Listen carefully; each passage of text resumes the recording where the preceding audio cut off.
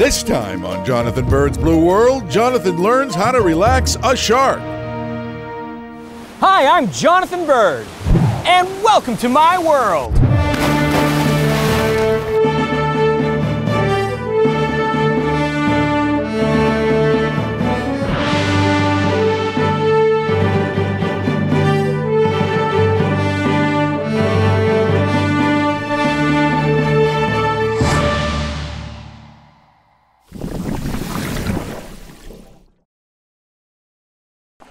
For some reason, many kinds of sharks, when they're held upside down, go into a sort of relaxed state. Back in the first season of Jonathan Bird's Blue World, I visited shark researcher Kanisa Duncan, who was working with baby hammerhead sharks to learn how fast they grow. Her work with the sharks was made much easier because she could put them into that relaxed state called tonic immobility. So I wondered, would it work underwater? Meet Neal Harvey. It's just practice. It's just repetitive practice over and over and over. Or as I like to call him, the Shark Master. He's a world-renowned expert in shark tonic immobility because his job is to do it every day. Neal is a shark handler at Stewart Cove's Dive, Bahamas. It's hard to believe what a cool job he has. Every day he introduces divers to wild sharks. And part of his job is to show people the gentler side of these big fish.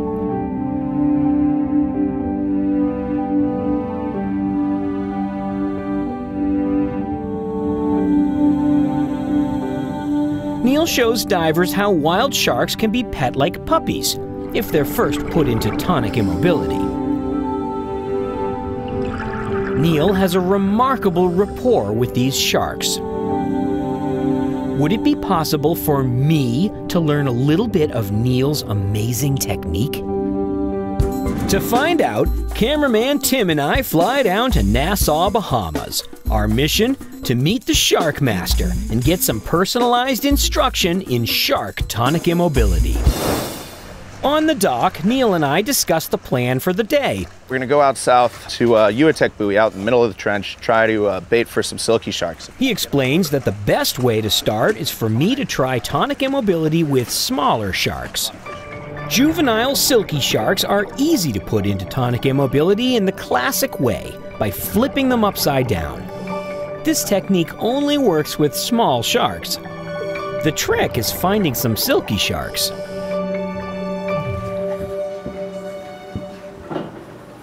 We load the boat for a trip way offshore to a place where silky sharks are sometimes seen. Got it?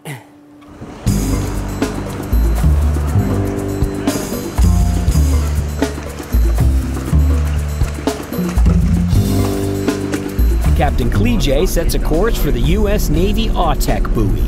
It's more than 30 miles offshore in the open ocean where silky sharks live.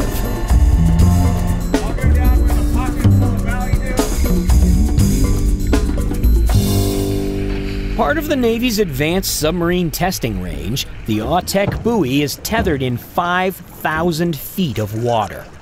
Because large floating objects in the open sea often attract marine life just like reefs, sometimes there are silky sharks here. But overfishing has severely reduced the population. Neal throws some chum into the water while Captain Cleejay makes some fishy snacks. We suit up for a shallow dive in very deep water.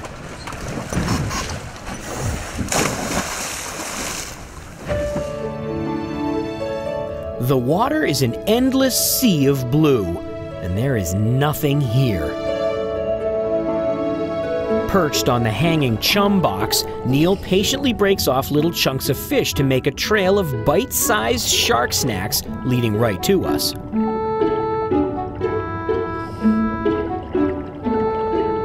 His efforts pay off. After what seems like an eternity, a single silky shark shows up. I film her at a distance as she circles us, munching the bait. But she's on to us. Neal just can't seem to catch her. We chum patiently for 2 hours, but finally we have to admit, we've been skunked.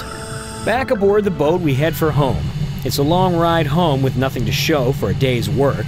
And without the silkies as a warm-up, I'm going to have to jump straight to the much larger Caribbean reef sharks with no practice. The next morning, under cloudy skies, we load the boat and head out with Captain Denzel only a few hundred yards. This is where they feed the Caribbean reef sharks. Now the real fun begins. I get to wear a stainless steel chainmail suit. Yeah, that's the back. So you're gonna step into a... Wait a minute, wait. Like here. Someone got their butt chomped. Yeah. That's not good. They do get abused from time to time. You can sit down. Wait a minute, does this stuff work? All right. If a shark bites me wearing this, only the points of the teeth can get through the links in the metal mesh. Between that and the thickness of my wetsuit, I should be fairly safe from any bites.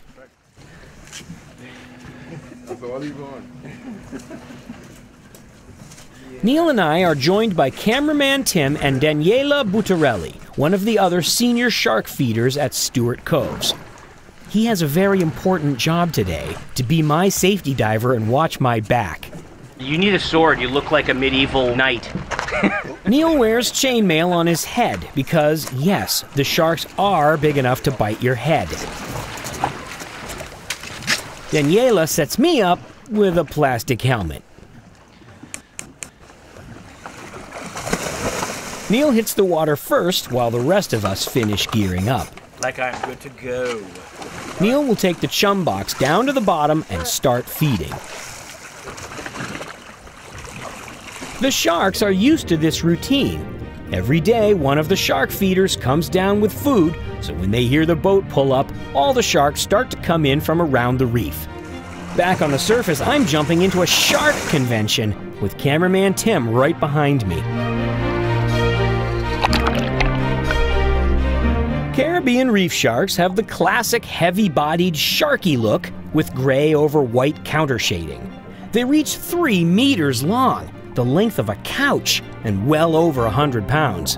As a general rule, these sharks are not aggressive towards divers.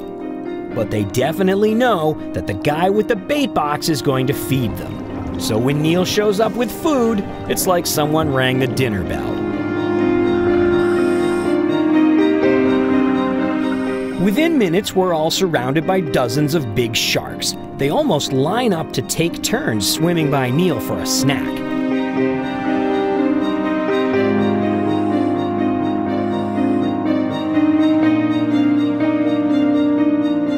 Neal has this down pat. He tells me exactly where to position myself for great shots of the sharks grabbing the fish off the end of his feeding stick.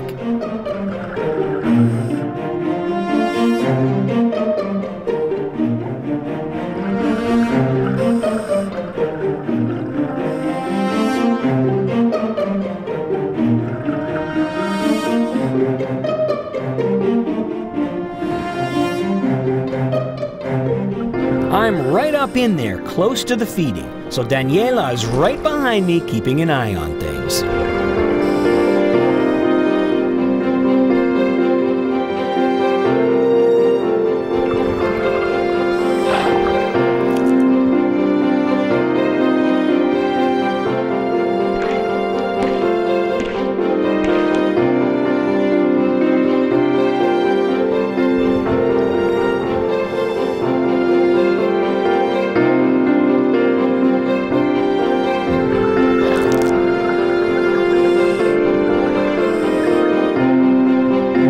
Sometimes 2 sharks go for the same piece at once and they get a little pushy, but in general, they're actually pretty good at taking turns. I don't really feel threatened at all.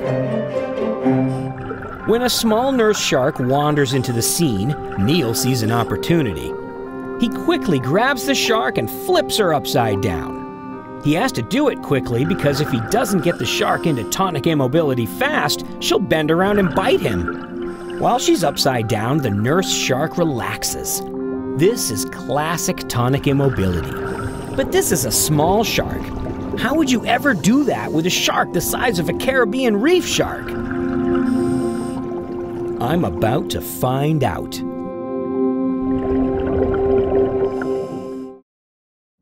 Can Jonathan master the art of tonic immobility? The sharky excitement is about to get wilder.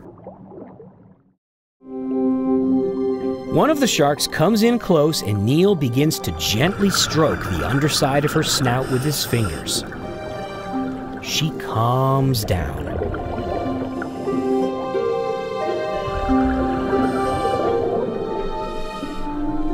Sharks have pores on their snouts and face called ampullae of Lorenzini. The ampullae of Lorenzini are electroreceptors, tiny organs designed to detect electrical currents in the water. They help sharks hunt in low light by allowing them to sense the minute electrical signatures of living things. Biologists think that Neal's stainless steel glove causes some kind of sensation in the shark's electroreception. Maybe it feels good, or maybe it feels weird. However it feels, it tends to make sharks calm down into a state of tonic immobility. It doesn't mean they're paralyzed or in a trance. They're just very mellow. And they're not upside down.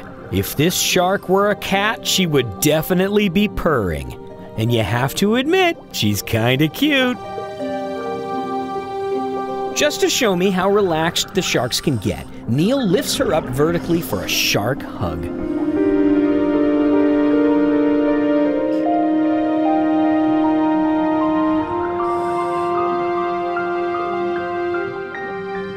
When the sharks had enough, she perks up and swims away, joining the other sharks for another round of snacks. It's clear that the sharks actually enjoy this. As I film, I notice certain individuals keep coming back to Neal for more attention. They nuzzle right up to him like a kitten. Neal wants to show me how it's done, so I put my camera down and come around. I hate to keep using the cat analogy, but this really is just like rubbing under a cat's chin.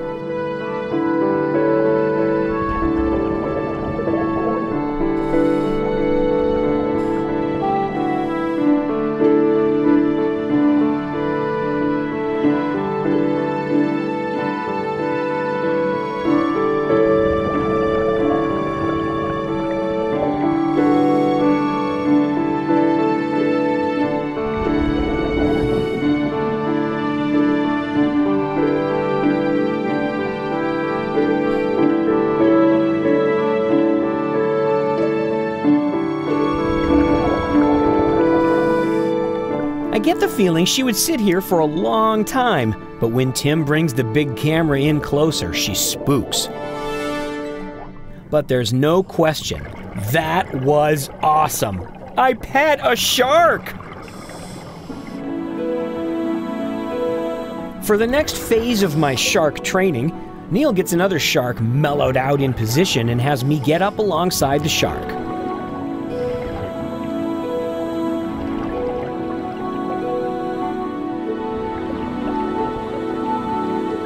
While tickling the nose and with a firm grip on the dorsal fin, all I have to do is fail.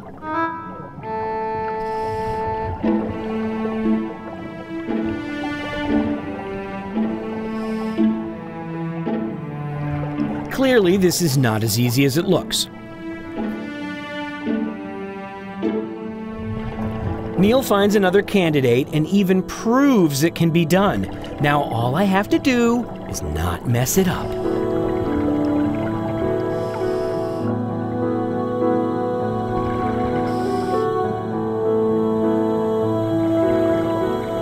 I take my position, and hopefully the third time is the charm.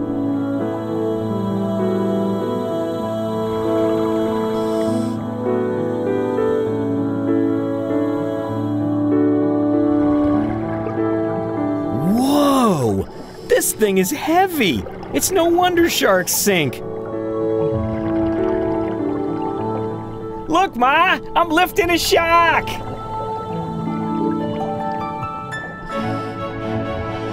I'm just gonna go ahead and say it. That was really cool. But now it's time to get back to what I do best, filming. And Neal is going to do what he does best, being the shark master. His ultimate demonstration of shark tonic immobility is holding a shark vertically on its nose. But finding the right animal in the right mood requires patience. I film quite a few impressive shark maneuvers. Not all sharks are up for it.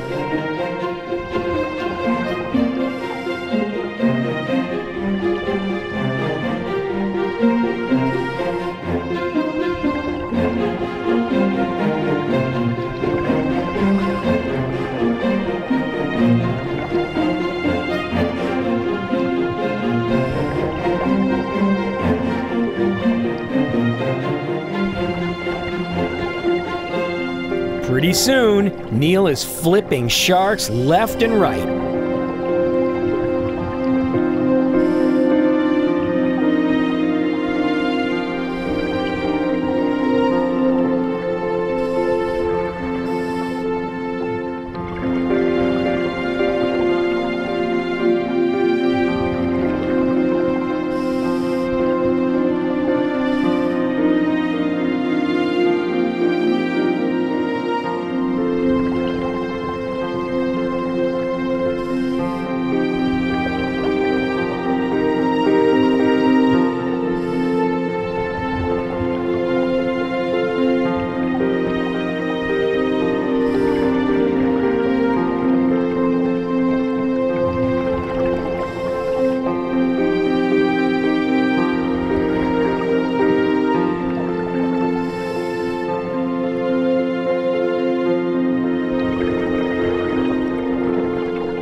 Neal could do this all day, and so could the sharks. So cameraman Tim gets himself a front row seat. Those of you who are shark experts have probably noticed that so far, all of these animals have been female. In general, the females are more cooperative, and it's fairly rare to get a male to do this.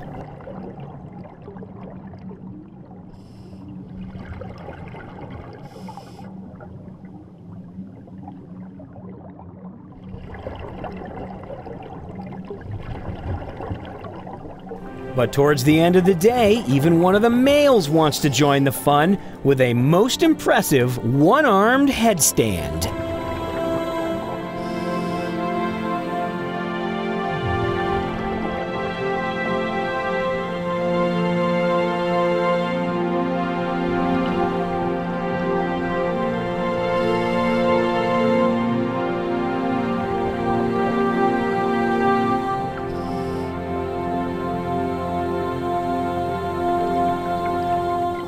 As the last dive comes to an end and we head back up to the boat, I have to smile because I get to do the coolest stuff. Sure, we struck out with the silky sharks, but I learned how to pick up a shark underwater. And I got to watch in amazement as Neal Harvey demonstrated just how gentle and docile sharks can be. It's just another reason why sharks are so cool, and another reason to fall in love with the blue world.